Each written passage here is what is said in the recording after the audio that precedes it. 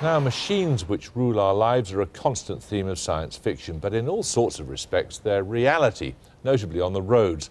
The first traffic light is said to have been erected outside Parliament in 1868. In the 140 years since, traffic lights have spread across the nation like some form of multicoloured acne. 14,000 road junctions are now controlled by them.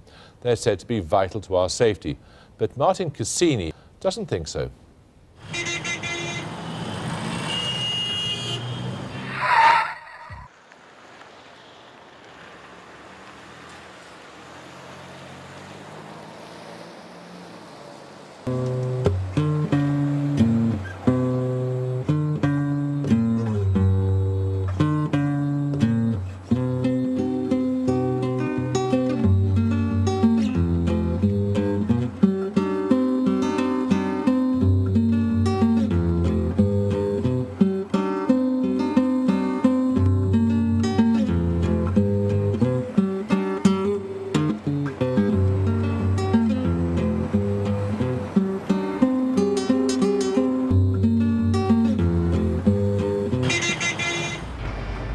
On a bus approaching King's Cross.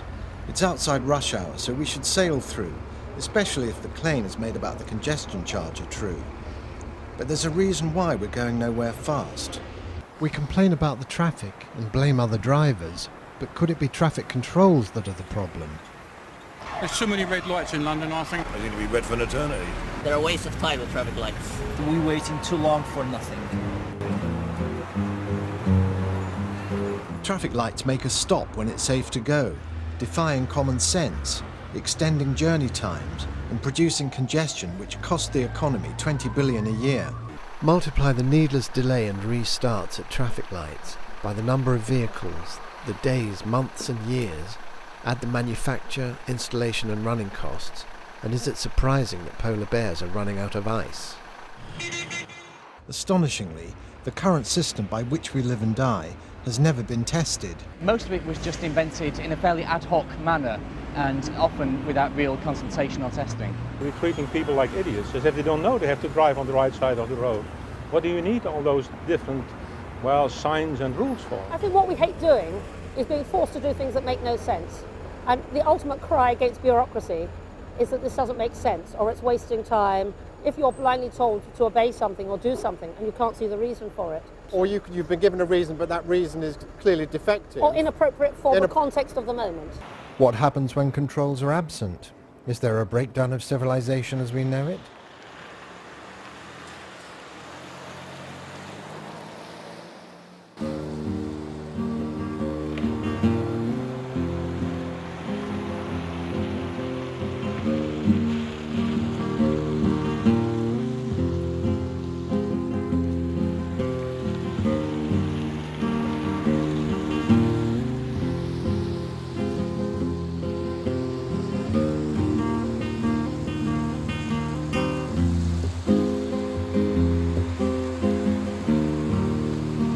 Traffic just flows a bit more freely, doesn't it?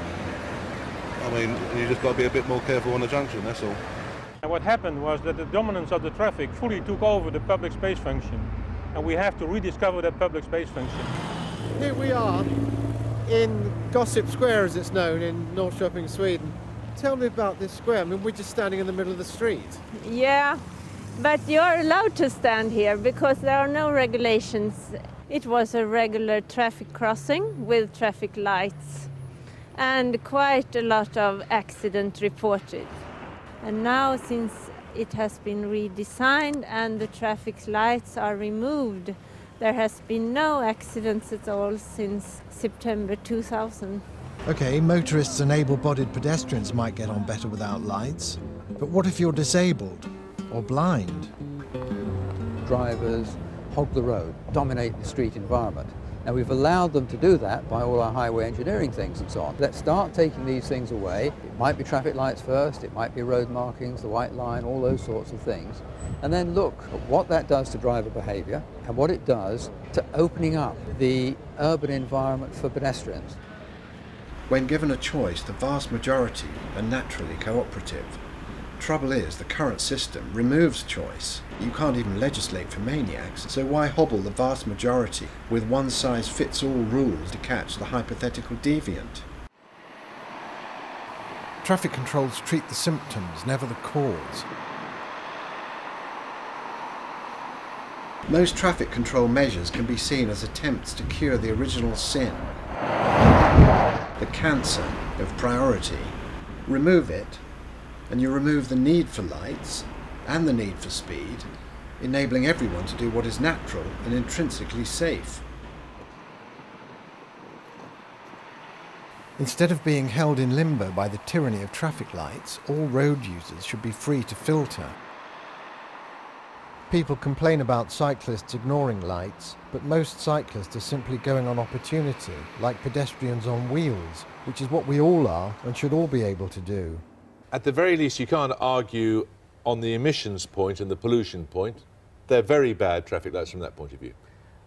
Certainly, there is a big question about whether traffic lights are the most effective way of managing traffic in an urban area. There's a common misconception that if you take away the lights, people are going to drive fast. Actually, the opposite is true. It's a counterintuitive idea, but it's the green light that encourages the speed, that licenses the aggression. If you take away the light and there's uncertainty at the junction, people naturally approach slowly and filter. That's just as we do. That is absolutely right, isn't it? People sit there at a traffic light, revving the engine, waiting to get away, and if they come up to a junction where there's no light, they do go slowly. All the examples, though, that people can quote from Sweden or from the Netherlands are in very, very low traffic volumes.